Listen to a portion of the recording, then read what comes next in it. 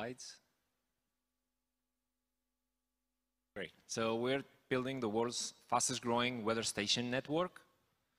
We launched earlier this year, and we already have 9,000 members in our Discord server. We have more than 5,000 station sales in 66 countries. And this is the weather forecast for this week from 5 different meteorological models. You can think of it as 5 different mobile apps. And the blue line is one of our weather stations here in Lisbon, what it has recorded. So as you can see, the first day, more or less, the forecast aligns what happened in reality. But the second day, most of the forecasts were wrong. So that's a small problem for individuals, but it's a huge one for the agriculture industry, the energy, supply chain industry. In fact, 1/3 of the worldwide economy is weather sensitive. That's why governments spend billions monitoring and forecasting the weather, but it's not a solved problem. It's not easy to be solved. So, inspired by Filecoin and Helium, we're trying a different approach. We're building an economic system around weather data, in which weather station owners are rewarded with our token for the data contribution, and weather-sensitive enterprises, customers, they purchase and spend our token in exchange for weather data and weather services. To support this economy, we had to create our own hardware. We have 3 different types of weather stations, like this one, which are more efficient, and they're energy autonomous and communication autonomous. They're 10 times more affordable, and they provide cryptographic proofs.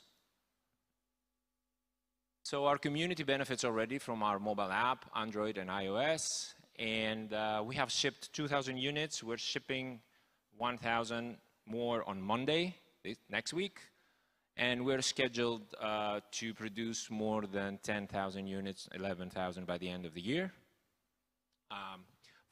For comparison, NOAA, the US Met Office, is operating 14,000 stations.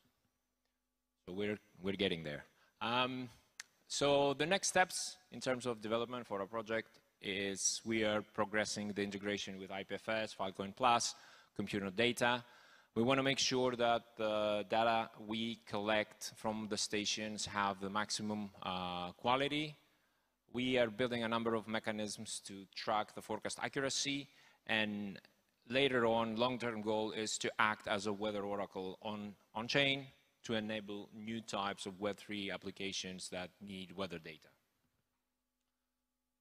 Okay, that's a bit broken, but so 2 years ago, we started experimenting with IPFS, and the vision back then, and still today, is that we want to build a weather superstructure, a weather network that is a superstructure that is unstoppable.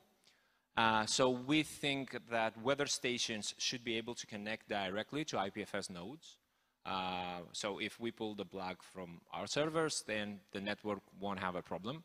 That's why we started working on an IPFS client for microcontrollers that are powering those stations. Obviously, those stations don't have Linux. They're way lower. So we did world's first IPFS client for ESP32, so it's like an Arduino compatible. But then we ran into a problem, which is how to authenticate thousands of devices directly on IPFS. And we did a very lame implementation of using basic HTTP authentication. So we had to hard code credentials in the devices themselves. Since then, we've done a number of different things, but in my point of view, it would be cool if we could directly use the X509 certificate that we have in the hardware to authenticate directly to an IPFS node. And I think the closest that exists towards this direction is Web3 Auth. But